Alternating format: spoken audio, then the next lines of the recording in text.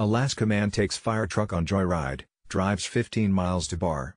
To view the full article, click the first link in the description below. An Alaska man allegedly broke into a local firehouse, stole a truck, then drove with the sirens on for about 15 miles until reaching a bar in a neighboring town, a report said Monday.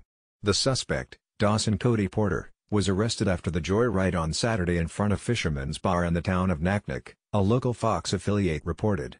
Porter allegedly used a piece of wood to bust through a window of the King Salmon Fire Station in Eagle River, according to the report. 4 ex-cops linked to George Floyd's death appear in court. Judge sets 2021 trial date and got behind the wheel of the truck, hit the sirens and took off for the bar, bursting through the station's doors and driving about half an hour before climbing out.